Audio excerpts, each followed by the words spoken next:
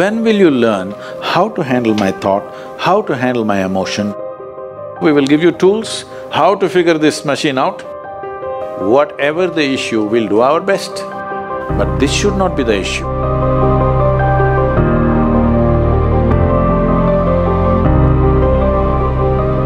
In life, there are many phases where we feel that we are depressed, we are lonely, and when everybody is against us and there is no one to, guide us or talk about it.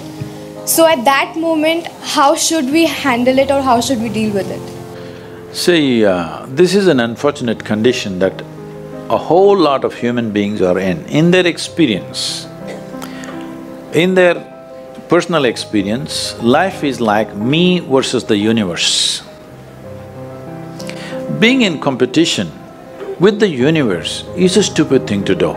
That's not a competition you must get into. Hello? Me versus the universe is a bad competition to get into. Would you also agree with me?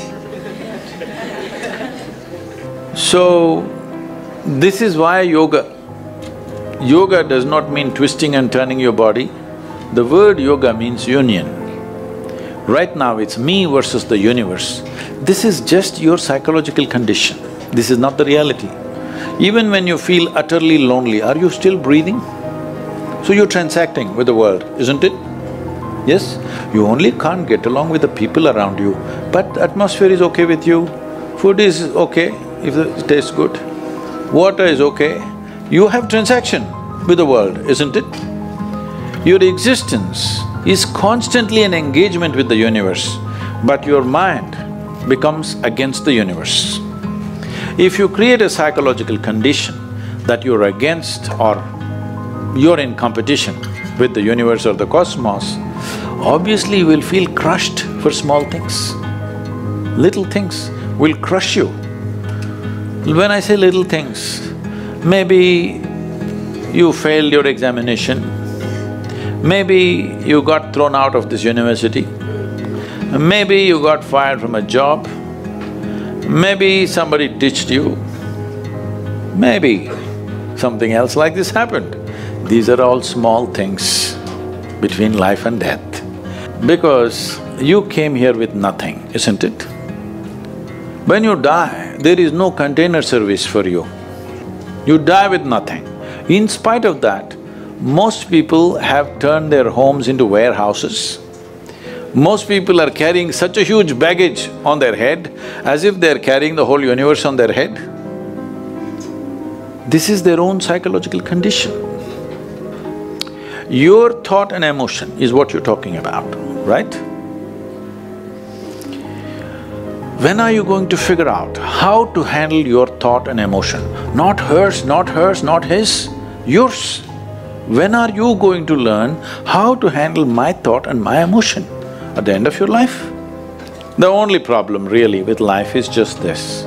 Most human beings have taken themselves too seriously. They don't understand. You've seen on the computer screen these pop-ups? Yes. You are a pop-up on this planet. You pop up for 2 seconds and pop out. No, you must see, countless number of people like you and me have walked this planet. They were also big people. Where are they? All topsoil? Topsoil or no? Unless somebody, your friends decide to bury you real deep, fearing that you may rise from the dead. There have been such instances. Or maybe you're planning to go to heaven. Hello? Anybody who talks about a place other than this place, as a better place than this is a crime against humanity. My fundamental work is to destroy all heavens so that people will learn to live well here. All these idiots who made a hell out of themselves, they want to go to heaven. They made a mess out of this place and then they want to go to heaven.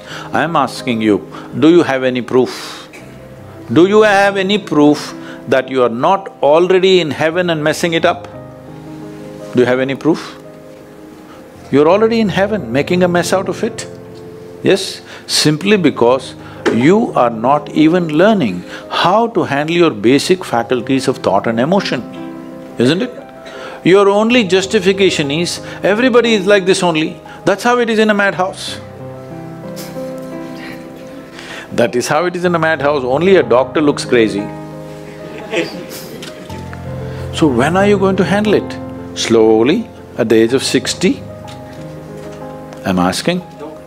When will you learn how to handle my thought, how to handle my emotion, how to handle my body, how to handle my chemistry? When are you going to figure this? At the end of your life? Because this culture has grown. When to do spirituality means when you're 70, when you're no good for anything else. No, at the earliest possible time, whatever is most profound about you, not about heavens, about this life, everything that you need to know, you must know soonest, isn't it? Only then you live a sensible life. Okay, if I tell you a joke, you won't get offended. Because this is the most serious crowd I've ever seen in the last few years. How many of them are journalism? Most of them? Okay.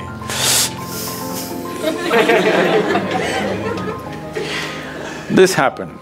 Shankaran Pillai, when he was in Paris, was married to a French woman.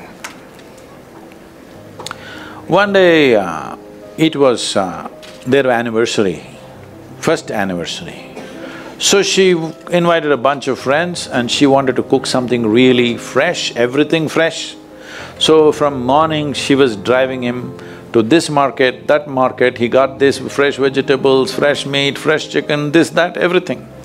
Then in the evening she said, because the French have this, snail appetizer, she said, go to the beach and get some snails, fresh, and I will make some appetizer for all the friends who are coming.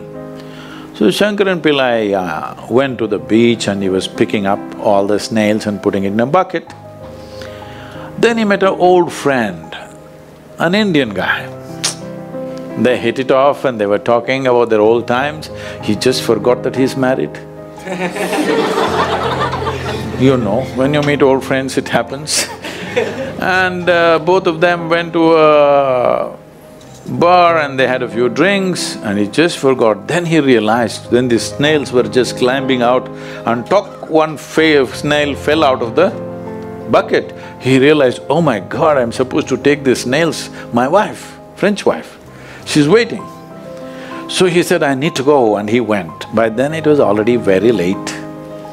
He went, he knew it's not going to be pleasant.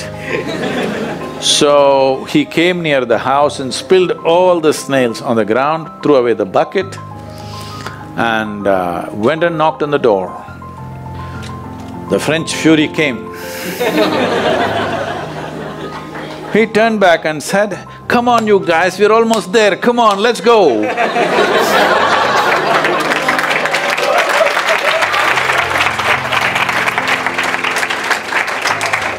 So, when are you going to pick your snails and put them in the bucket and fix them?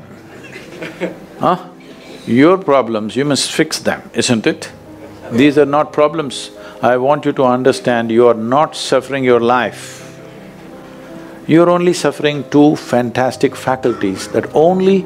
It's a privilege of being human that we have these two fantastic faculties. One is, we have a vivid sense of memory. This is because of this memory our life is so rich, unlike any other creature. And we have a fantastic sense of imagination. Now, this is what you're suffering. What happened 10 years ago, you can still suffer. Why? Are you suffering life or memory? Hello? Memory. Memory. What may happen day after tomorrow, you're already suffering. Are you suffering life or imagination? Imagination. Two most fantastic faculties you have, you're suffering. So what are you asking for? You want to become once again an earthworm. An earthworm is a very eco-friendly creature, I have nothing against it. But it took millions of years of evolution to get you this size of brain. and now you're suffering it. If we take away half your brain, of course you will sit there without any anxiety, without any suffering, peacefully. What we need is, we need to remove your brain, because you're suffering your own intelligence. Yes or no? Yes. Because we gave you a very complex machine, you have not bothered to read even the user's manual. You want to just blunder around. No, young people, it's time you figure out a few things about you. If you don't know how, we will give you tools, how to figure this machine out, because in your life, many issues will come. More issues come up in your life means you're living a more active life. Nothing came up means you're not living. Yes? Lots of issues every day. I have the maximum number of trouble going on in my life on a daily basis, because so much of activity around the world, global level of activity only with volunteers, okay? Volunteers means nobody is qualified for the job and you can't fire them for inefficiency and they love you, what to do?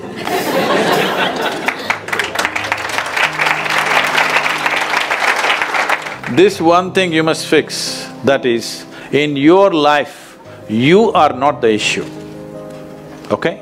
Whatever the issue, we'll do our best, but this should not be the issue.